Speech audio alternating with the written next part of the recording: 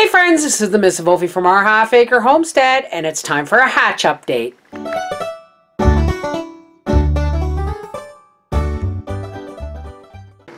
So here is incubator number 4, and it has it has 9 chicken eggs and 2 fertile turkey eggs. And here is incubator number 5, and it has 5 eggs in it. Folks, once I forgot to write down the date that I started the incubator in, because I put the turkey eggs in first, then a week later if I'm adding chicken eggs, I add chicken eggs. I forgot to write the dates down, and I had a chick in the egg turner. Folks, always write your dates down. I also have an incubator coming. I've ordered one offline, and it's supposed to be here like today or tomorrow, which is good because I'm going into hopefully hatching more turkeys.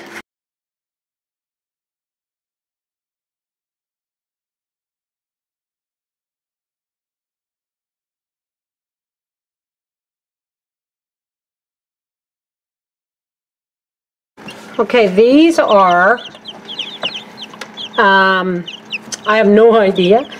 I think Daddy is a blue Orpington. Those great big black roosters, I think they're blue Orpingtons. And this little guy, I think, came from that little wee gray and brown hen that I have with the cheeks. Yeah, I think so. And this is my only turkey. And as you can see by the stripes on the wings, it's a Narragansett Bourbon Red. And my dogs are learning to stay away from the babies, although they're not learning to stop corkscrewing my rug. Grace, need the baby. I just put this over here to discourage the dogs. And this is just, I believe it's this is a 100-watt bulb. So I just put it on the corner out there. And if they get too hot, they can get away from it, but if they get too cold, they just snuggle up in this corner. Aren't they gorgeous?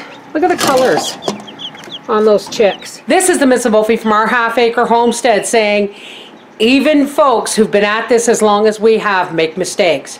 Write down when your eggs are going in the incubator. There's a reason you have to take the egg turner out 3 days before. It's not so the chicks won't get tangled up in the egg turner because it moves too slow. It's so that the chicks have that 3 days to turn inside the eggshell to get into the proper hatching position. So, keep it simple. Write down your dates, take the egg turner out when you're supposed to. Hopefully, that big Spanish Black Tom will get the creative and competitive juices flowing in my Bourbon Red, and hopefully I will have a lot more chicks to hatch, but it's going to be a few weeks. Take care. God bless.